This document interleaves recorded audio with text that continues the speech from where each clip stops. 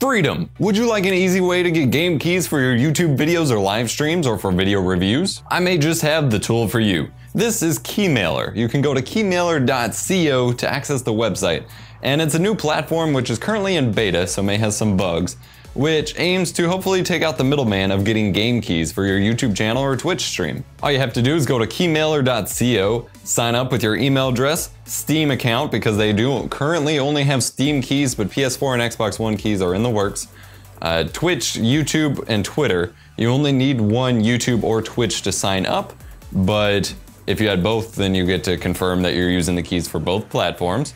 And confirm your email address and start requesting some keys. They do have both indie games and AAA titles, so I requested the Binding of Isaac DLC, Tales of Zestria, the new Roller Coaster Tycoon, Fallout 4 when it comes out, and a couple of smaller indie games. And keep in mind though, you may or may not get a key, especially if you request from the popular games category, as that is a category where everybody's requesting keys, and so you're a lot less likely to get a key yourself, simply because there's so many people going, and channel size and content quality and things like that do go into whether or not you actually get a key. Now you do have to follow a couple steps in the emails they send you to verify your identity, because there have been a problem of people pretending to be YouTubers that they're not in the game key requesting scene.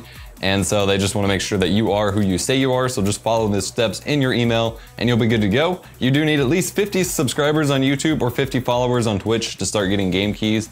But that's it. That may seem high to a couple of you, but that's a very low barrier of entry for getting free games to make videos on. On the game list page, you can sort by genre, publisher, developer, platform once they add more platforms, and find the games that you like. And then there's also a couple recommended categories on the homepage, which includes that popular games list that I was telling you about, as well as like upcoming games and ones that just launched, things like that. Very simple to set up, a lot easier than having to do with email lists and contacting developers directly and stuff like that. Although keep in mind, not every game is of course going to be on there, but seems to be a pretty promising service. Keep in mind again, it's currently in beta. They're going to be constantly adding new features and reworking it and patching bugs and things like that as they work on it. And hopefully we'll get some PlayStation 4 and Xbox One keys in the future as well. Keymailer.co, link will be in the description below. Hope you enjoyed this video, guys. I hope it was helpful for you. If it was, be sure to smash that like button, subscribe to Freedom Central if you haven't already, and if you have, come check out my gaming channel. I haven't advertised this yet